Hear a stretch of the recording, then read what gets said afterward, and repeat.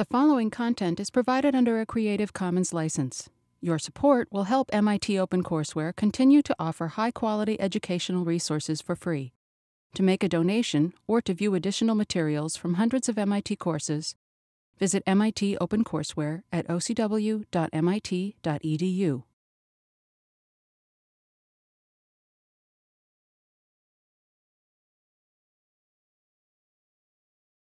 All right, we ended the last lecture looking at greedy algorithms.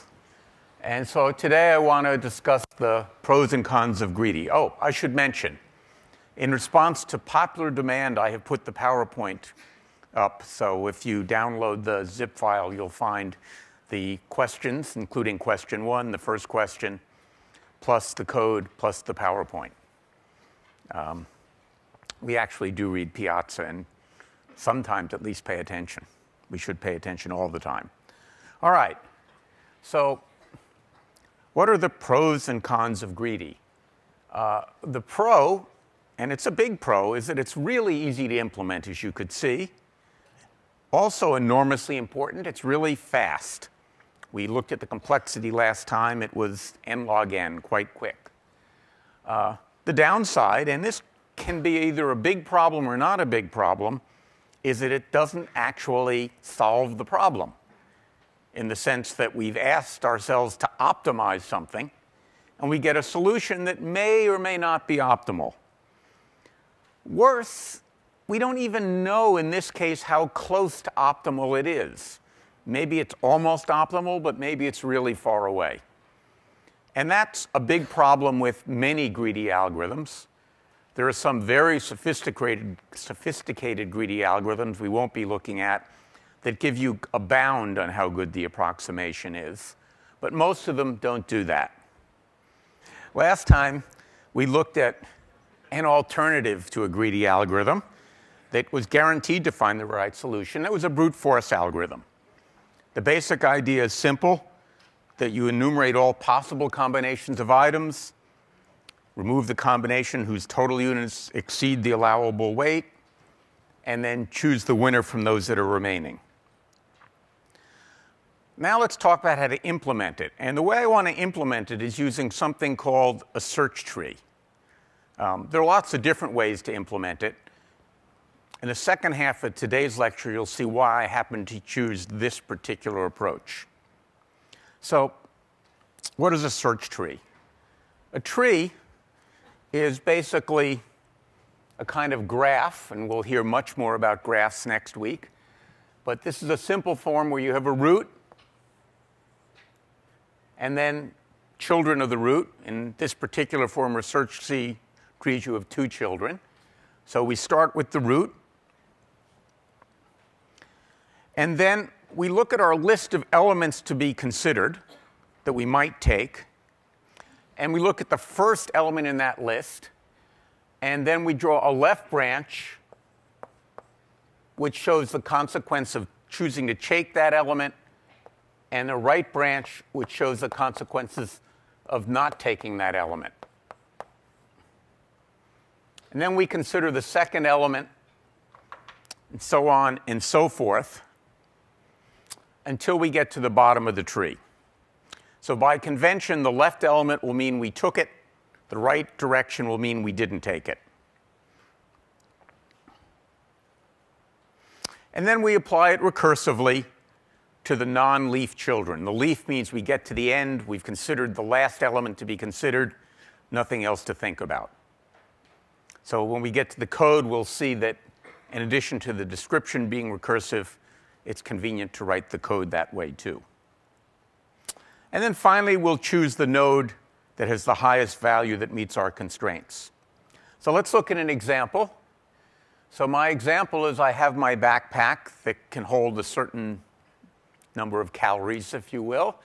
And I'm choosing between, to keep it small, a beer, a pizza, and a burger. 3 essential food groups. So the first thing I explore on the left is take the beer.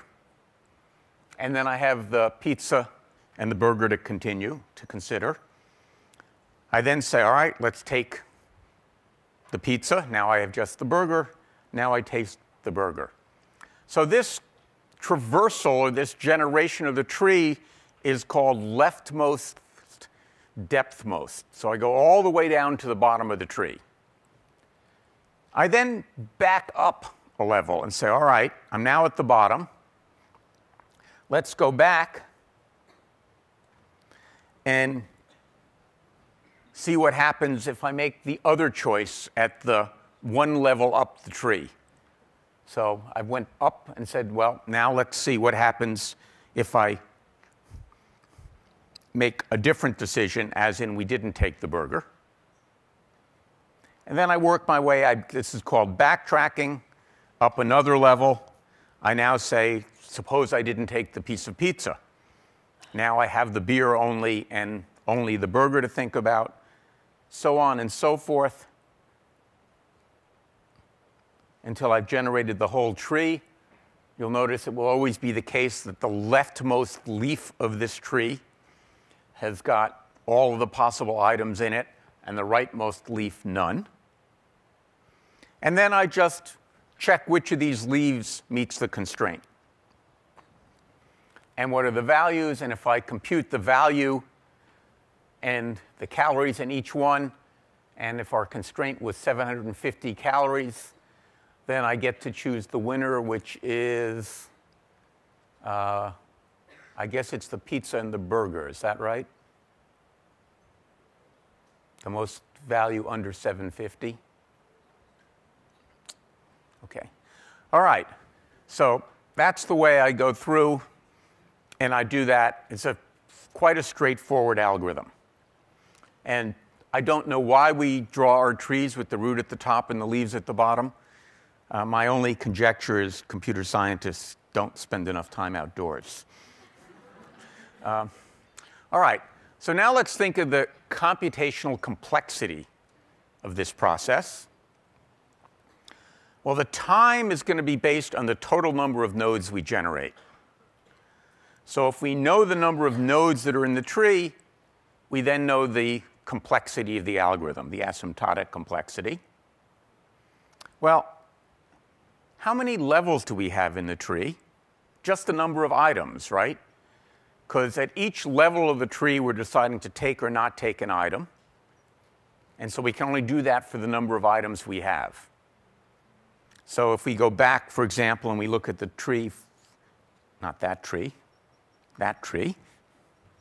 and we count the number of levels, it's going to be based upon the total number of items. We know that because if you look at, say, the leftmost node at the bottom, we've made 3 separate decisions.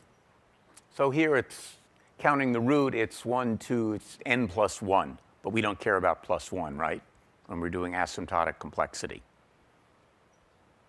All right, so that tells us how many levels we have in the tree. The next question we need to ask is, how many nodes are there at each level?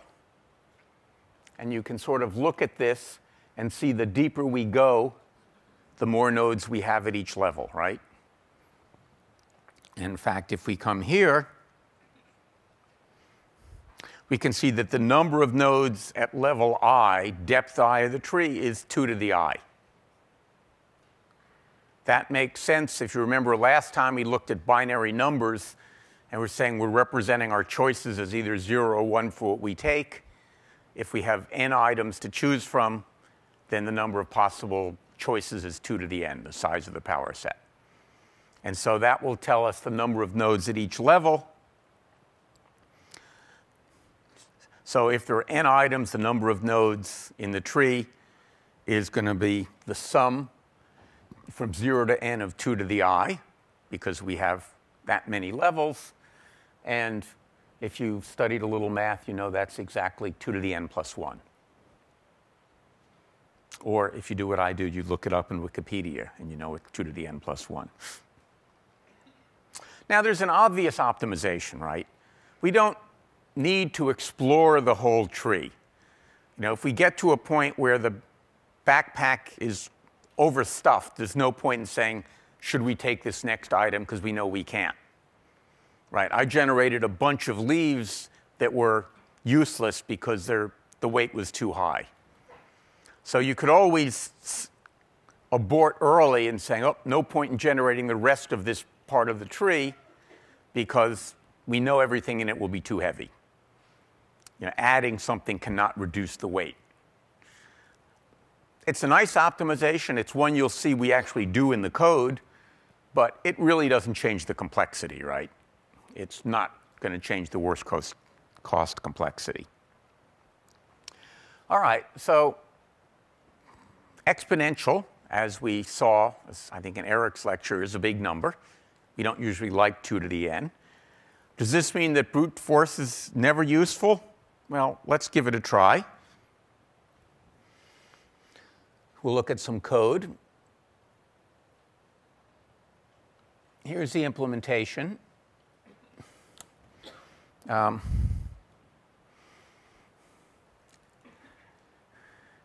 So it's max val of to consider and avail.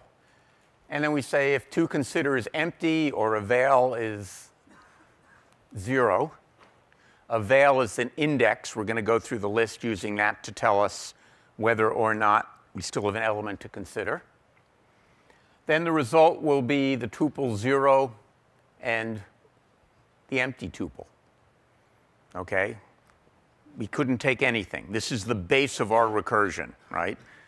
Either there's nothing left to consider or there's no available weight. The avail is the amount of weight is 0 or to consider is empty, all right? Well, if neither of those are true, then we ask whether to consider sub 0, the first element to look at, is dot cost is greater than availability. If it is, we don't need to explore the left branch, right? Because it means we can't afford to put that thing in the backpack, the knapsack. There's just no room for it. So we'll explore the right branch only. And so the result will be whatever the maximum value is of to consider of the remainder of the list with the first element sliced off, and availability unchanged. All right, so it's a recursive implementation saying now we only have to consider the right branch of the tree because we knew we couldn't take this element. It just weighed too much or cost too much or was too fattening in my case. All right. Otherwise, well, we now have to consider both branches. So we'll set next item to consider of 0, the first one, and explore the left branch. Now on this branch, there are 2 possibilities to think about, which I'm calling with val and with to take. So I'm going to call max val of to consider of everything except the current element, and pass in an available weight of avail minus whatever. Well, let me widen this so we can see the whole code. It's not going to let me widen this window anymore. Shame on it. Let's see what happens if I get rid of the console.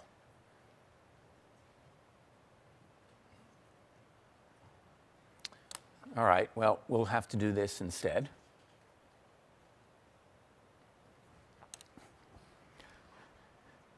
So we're going to call max val with everything except the current element and give it avail minus the cost of that next item of to consider sub 0, okay? Because we know that the available weight has to have that cost subtracted from it.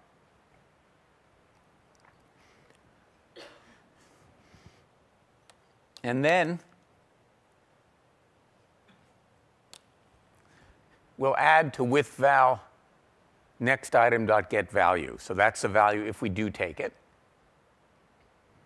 Then we'll explore the right branch, what happens if we don't take it. And then we'll choose the better branch. So it's a pretty simple recursive algorithm. We just we go all the way to the bottom and make the right choice at the bottom and then percolate back up, like so many recursive algorithms.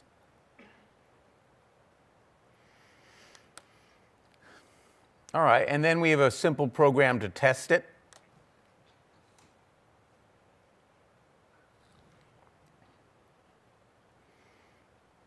I better start a console now if I'm going to run it.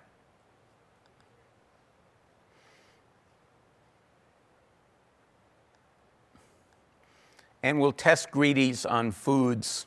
Well, we'll test greedies, and then we'll test MaxVal. So I'm building the same thing we did in Monday's lecture, the same menu. And I'll run the same test greedies we looked at last time, and we'll see whether or not we get something better when we run the truly optimal one.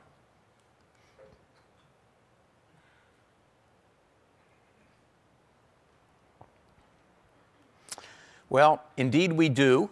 You remember that last time, and fortunately this time too, the best we did was a value of 318. But now we see we can actually get to 353 if we use the truly optimal algorithm. So we see it ran pretty quickly and actually gave us a better answer than we got from the greedy algorithm. And it's often the case, and if I have time at the end, I'll show you an optimization program you might want to run, that it works perfectly fine to use this kind of brute force algorithm on. All right, let's go back to the PowerPoint. So I'm just going through the code again that we just ran. This was the header we saw. To consider as the items that correspond to the nodes higher up the tree, and avail, as I said, the amount of space. And again, here's what the body of the code looked like. I took out the comments. One of the things you might think about in your head when you look at this code is putting the comments back in.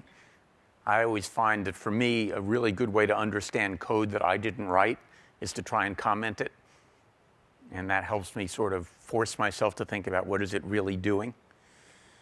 So you'll have both versions. You'll have the PowerPoint version without the comments and the actual code with the comments. And you can think about looking at this and then looking at the real code and making sure that your understanding jibes. All right. Should point out that this doesn't actually build the search tree, right? We've got this local variable result starting here that records the best solution found so far, right? So it's not the picture I drew where I generate all the nodes and then I inspect them. I just keep track. As I generate a node, I say, how good is this? Is it better than the best I found so far? If so, it becomes the new best. And I can do that because every node I generate is, in some sense, a legal solution to the problem. Not probably, rarely is it the final optimal solution, but it's at least a legal solution. And so if it's better than something we saw before, we can make it the new best. This is very common, and this is, in fact, what most people do when they use a search tree, is they don't actually build the tree in the pictorial way we've looked at it, but play some trick like this of just keeping track of their results. All right, any questions about this? All right. We did just try it on the example from lecture 1, and we saw that it worked great. It gave us a better answer. It finished quickly. But we should not take too much solace from the fact that it finished quickly, because 2 to the 8th is actually a pretty tiny number. Almost any algorithm is fine on working on something this small. Let's look now at what happens if we have a bigger menu. So here's some code to do a bigger menu. Since, as you will discover if you haven't already, I'm a pretty lazy person, I didn't want to write out a menu with 100 items or even 50 items. So I wrote some code to generate the menus. And I used randomness to do that. This is a Python library we'll be using a lot for the rest of the semester. It's used for any time you want to generate things at random and do many other things, and we'll come back to it a lot. Here we're just going to use a very small part of it. So to build a large menu of some num items, we're going to give the maximum value and the maximum cost for each item. We'll assume the minimum is, in this case, 1. Items will start empty, and then for I in the range number of items, I'm going to call this function random.randint. That takes a range of integers from 1 to, actually, in this case, maxval minus 1. Or 1 to maxval, actually, rather in this case. And it just chooses one of them at random. So when you run this, you don't know what it's going to get, right?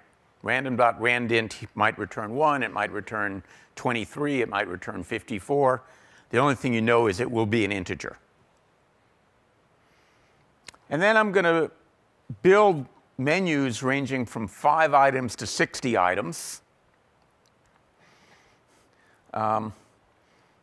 Build large menu, the number of items with a minimum value with a max val of 90 and a max cost of 250, pleasure and calories. And then I'm going to test max val on each of these menus. All right? So building menus of various sizes at random, and then just trying to find the optimal value for each of them. All right, let's look at the code. It is, well, let's comment this out. So we don't need to run that again.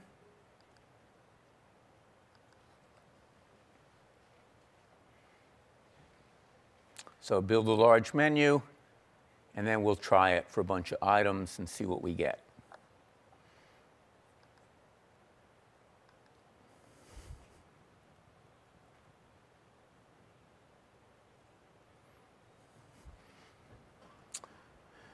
So it's going along, trying to menu with up to 30 went pretty quickly. So that's even 2 to the 30 didn't take too long. But you might notice it's kind of bogging down. We got 35. And I guess I could ask the question now. It was one of the questions I was going to ask as a poll, but maybe I won't bother, is how much patience do we have? When do you think we'll run out of patience and quit? Well, if you're out of patience, raise your hand. Well, some of you are way more patient than I am, so we're going to quit anyway. All right. We were trying to do 40. It might have finished 40. 45, I've never waited long enough to get to 45. It just is too long.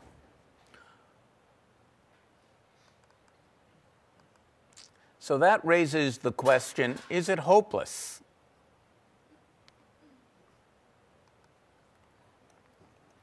And in theory, yes. As I mentioned last time, it is an inherently exponential problem. The answer is, in practice, no, because of something called dynamic programming, which was invented by a fellow at, I think, the RAND Corporation called Richard Bellman, a rather remarkable mathematician / computer scientist. He wrote a whole book on it, but I'm not sure why, because it's not that complicated. So when we talk about dynamic programming, it's kind of a funny story, at least to me. I learned it, and I didn't know anything about the history of it, and I was trying to, and I had all sorts of theories about why it was called dynamic programming. You know, how it is, how people try and fit a theory to data. And then I read a history book about it, and this was Bellman's own description of why he called it dynamic programming. And it turned out, as you can see, he basically chose a word because a description that didn't mean anything. Because he was doing mathematics, and at the time, he was being funded by a part of the Defense Department that didn't approve of mathematics. and he wanted to conceal that fact. And indeed, at the time, the head of defense appropriations in the US Congress didn't much like mathematics. And he was afraid that he didn't want to have to go and testify and tell people he was doing math. So he just invented something that no one would know what it meant. And years of students spent time later trying to figure out what it actually did mean. At any rate, what's the basic idea? To understand it, I want to temporarily abandon the knapsack problem and look at a much simpler problem, Fibonacci numbers. So you've seen this already with cute little bunnies, I think, when you saw it. N equals 0, n equals 1, return 1. Otherwise, fib of n minus 1 plus fib of n minus 2. And as I think you saw when you first saw it, takes a long time to run. Fib of 120, for example, is a very big number. It's shocking how quickly Fibonacci grows. So let's think about implementing it. If we run Fibonacci, well, maybe we'll just do that.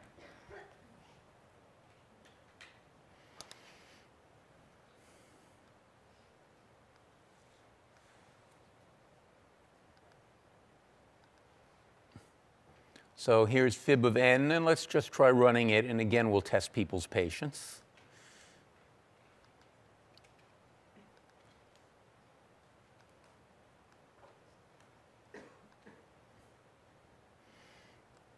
And we'll see how long we're letting it running. I'm going to try for I in the range 121. We'll print fib of I.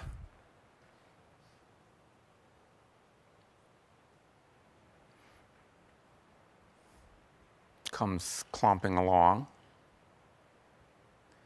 And it slows down pretty quickly. And if you look at it, it's kind of surprising it's this slow, because these numbers aren't that big. Right? These are not enormous numbers, right? Fib of 35 is not a huge number, yet it took a long time to compute.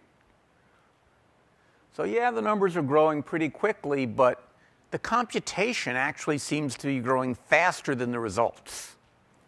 Right? We're 37.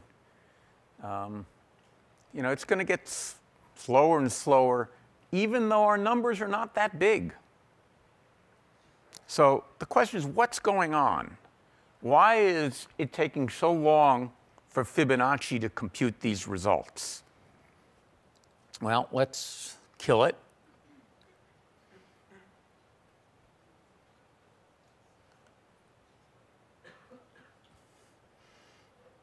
And look at the question.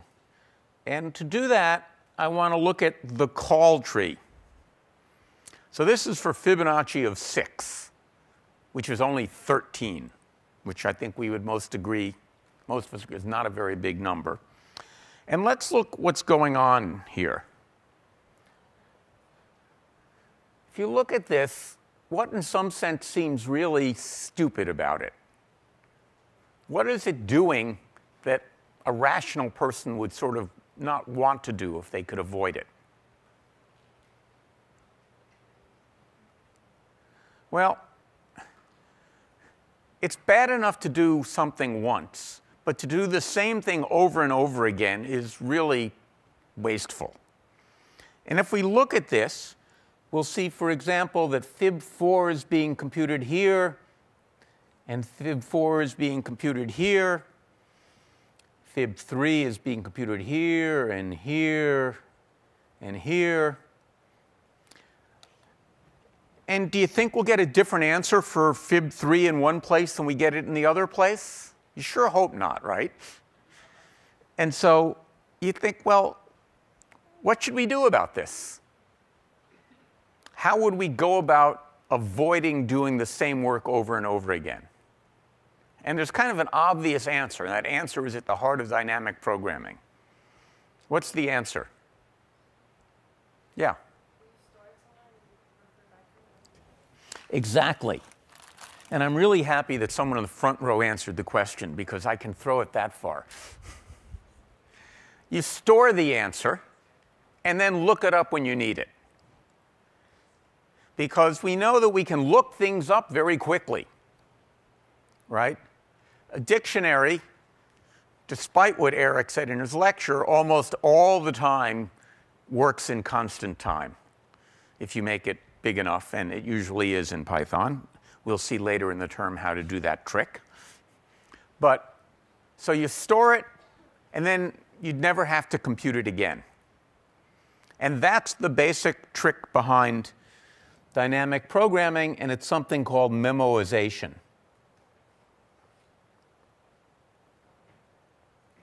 As in, you create a memo and you store it in the memo. All right, so we see this here. Notice that what we're doing is trading time for space. It takes some space to store the old results, but negligible relative to the related to the time we save. All right? So here's the trick. We're going to create a table to record what we've done. And then before computing fib of x, we'll check if the value has already been computed. If so, we just look it up and return it. Otherwise, we'll compute it. It's the first time, and store it in the table. So here's a fast implementation of Fibonacci that does that. It looks like the old one, except it's got an extra argument, memo, which is a dictionary. The first time we call it, the memo will be empty. So it tries to return the value in the memo. If it's not there, an exception will get raised. We know that. And it will branch to here, compute the result, and then store it in the memo and return it. So it's the same old recursive thing we did before, but with the memo.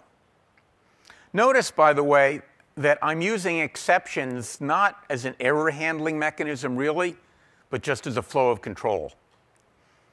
To me, this is cleaner than writing code that says, if this is in the keys, then do this, otherwise do that. It's slightly fewer lines of code, and for me at least, easier to read, to use try except for this sort of thing. All right, let's see what happens if we run this one. So we'll get rid of the slow fib.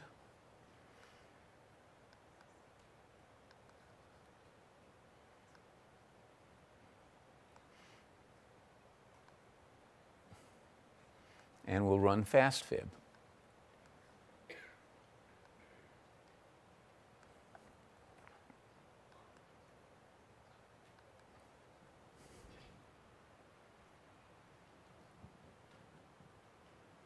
Wow. We're already done with fib 120. Pretty amazing, considering last time we got stuck around 40, right? It really works, this memoization trick, you know, an enormous difference.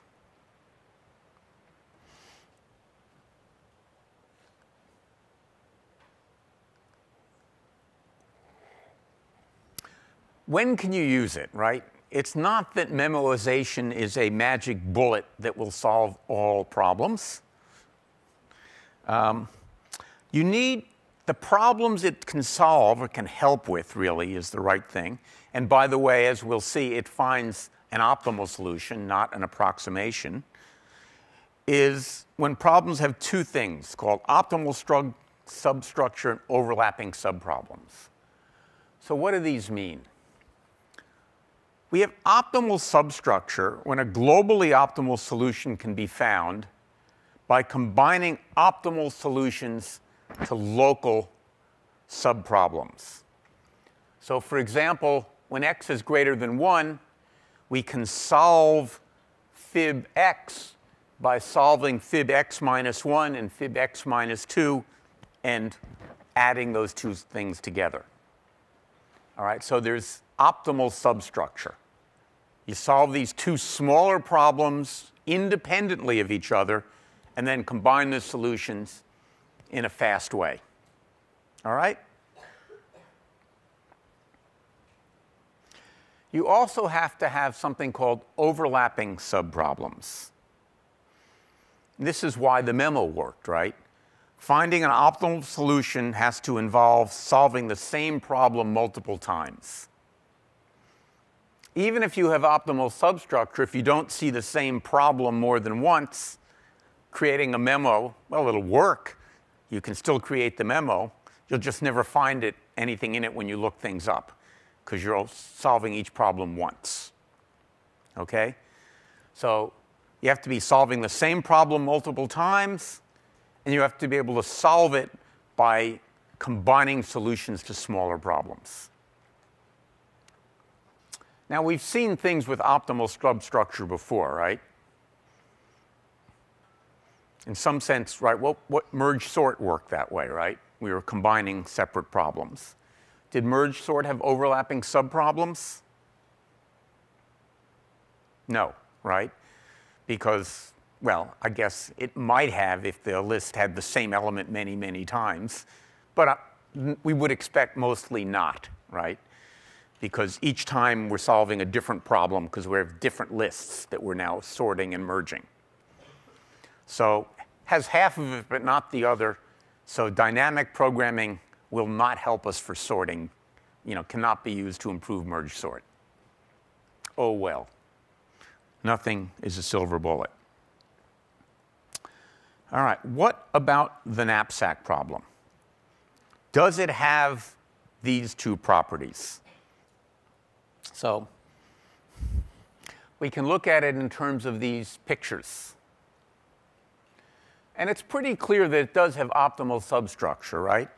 Because we're taking the left branch and the right branch and choosing the winner. But what about overlapping subproblems? Are we ever solving, in this case, the same problem at two nodes? Well, do any of these nodes look identical? Well, in this case, no. So we could write a dynamic programming solution to the knapsack problem, and we will, and run it on this example, and we get the right answer, we would get 0 speed up. Because at each node, if you can see, the problems are different. We have different things in the knapsack or different things to consider. Never do we have the same contents and the same things left to decide. So maybe it was not a bad answer if that was the answer you gave to this question. But let's look at a different menu. So this menu happens to have 2 beers in it. Now, if we look at what happens, do we see 2 nodes that are solving the same problem?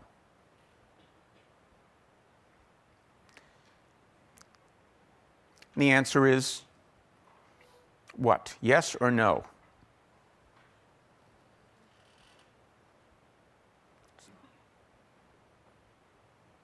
I haven't drawn the whole tree here. Well, you'll notice the answer is yes. This node and this node are solving the same problem. Why is it? Well, in this node, we took this beer and still had this one to consider. But in this node, we took that beer. But it doesn't matter which beer we took. We still have a beer in the knapsack and a burger and a slice to consider. So we got there different ways by choosing different beers, but we're in the same place. So in fact, we actually, in this case, do have the same problem to solve more than once. Now, here I had 2 things that were the same. That's not really necessary.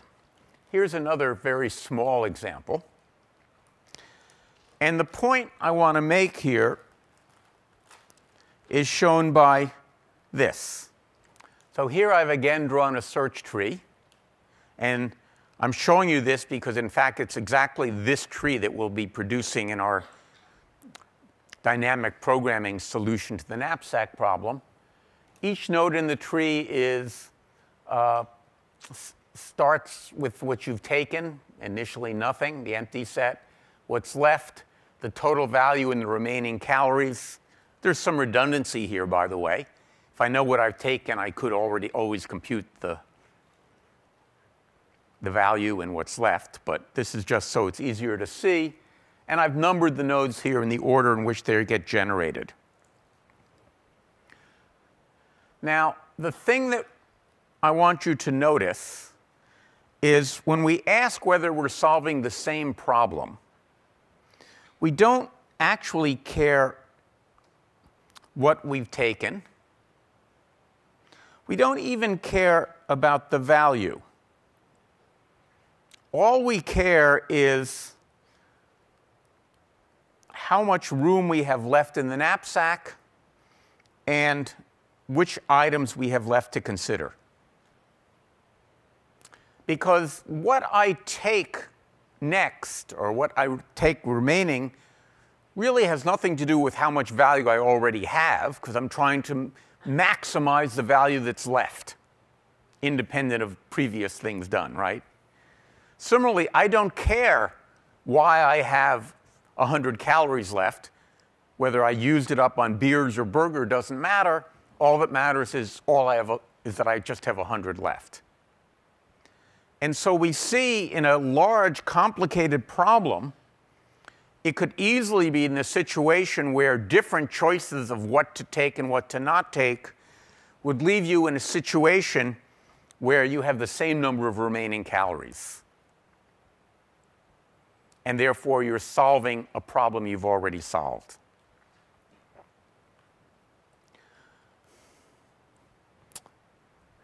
At each node, we're just given the remaining weight, maximize the value by choosing among the remaining items.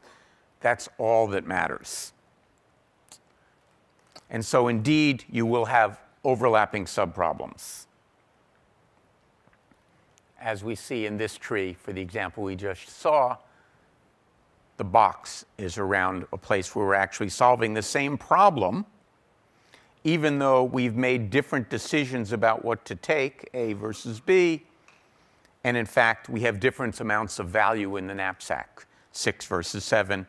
What matters is we still have C and D to consider, and we have 2 units left.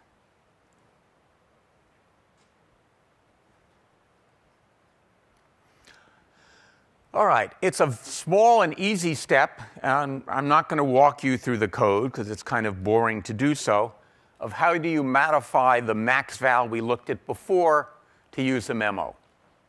First, you have to add the third argument, which is initially going to be set to the empty dictionary. The key of the memo will be a tuple. The items left to be considered and the available weight. Because the items left to be considered are in a list, we can represent the items left to be considered by how long the list is, because we'll start at the front item and just work our way to the end. And then the function works essentially exactly the same way fastfib worked.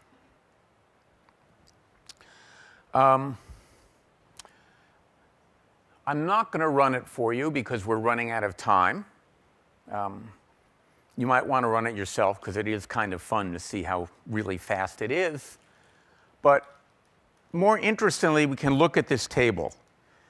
This column is what we would get with the original recursive implementation, where we didn't use a memo, and it was therefore 2 to the length of items.